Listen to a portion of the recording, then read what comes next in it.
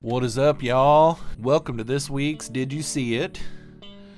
First, I want to say that the giveaway that I did, the giveaway winner did contact me, and I mailed out the $100 gift card today.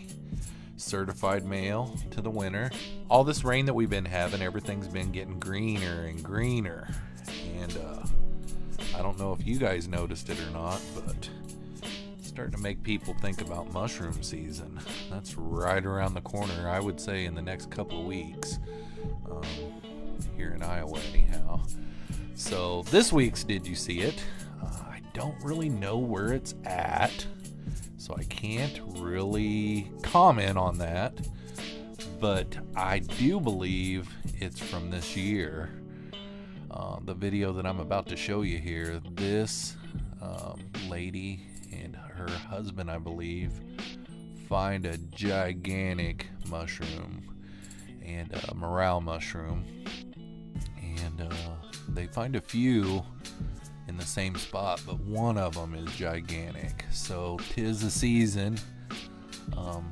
Everybody that likes to go morel mushroom hunting, here's a little taste. We'll go ahead and cut to the video here. Raining.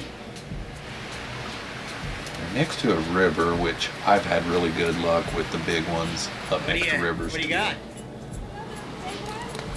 That thing's sticking up out of the weeds here.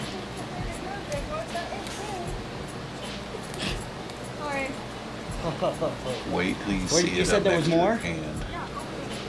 Oh man, back over in there. Yeah, I see it.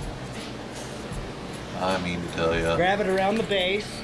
And it's fresh too. It just makes you kind of wonder, when they're this big, to stay fresh like that. It's like, how many days had it been up? Now it's laid over, so I would say it's on its way out. You know, if she wouldn't have found it then a few days, that thing would have been dried up. Jeez. Look at that thing. Look at that thing. Magnificent. Honey, look at that. Just awesome. That mushroom alone would feed my whole family. I mean, you could cut it up into bite-sized pieces and it would feed my whole family. Alright, hopefully you guys enjoyed this week's Did You See It? Remember to follow me on Instagram. See you on the next video. Peace out, y'all.